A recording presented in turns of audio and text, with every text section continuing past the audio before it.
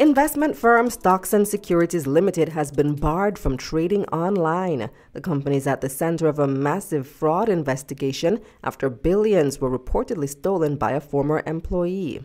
In an email, the Jamaica Stock Exchange said that trading activities through SSL have been suspended until further notice. It said all transactions should be processed by contacting SSL directly.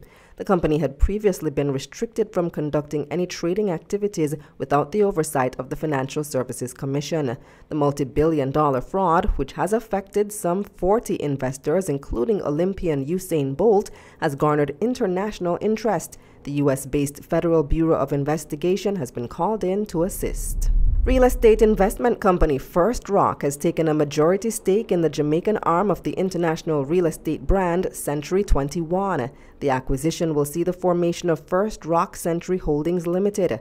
First Rock has not revealed the cost of the acquisition or its percentage ownership. Century 21 has operated in Jamaica for over 30 years under the leadership of businesswoman Deborah Cumming. According to First Rock, the partnership will help the company expand its reach locally and in the region. First Rock reportedly already has its eyes on expanding the Century 21 brand in the Caribbean. EdTech company One-on-One has finalized an agreement with the U.S.-based Community Systems Foundation to expand its national digital education ecosystem across the Caribbean. CSF is a non-profit organization that focuses on the sustainable development of communities using IT.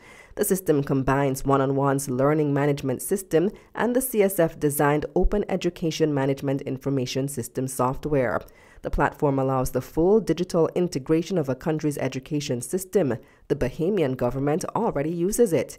According to One-on-One, the finalized agreement will enable the company to offer the software across the region.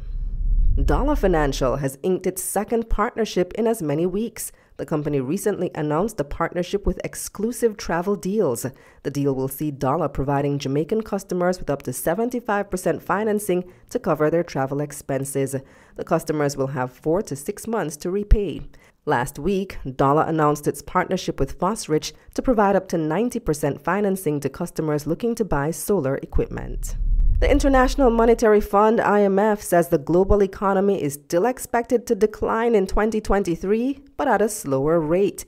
In its latest report, the IMF said global growth is expected to fall from 3.4% in 2022 to 2.9% this year. This is up from its October estimate of 2.7%. The agency said it's cautiously optimistic as the latest downward trend in inflation suggests that inflation may have peaked in 2022. It also predicted global inflation to cool to 6.6% in 2023 and 4.3% in 2024. The report also predicted fewer countries facing recession this year. The agency no longer anticipates a global downturn.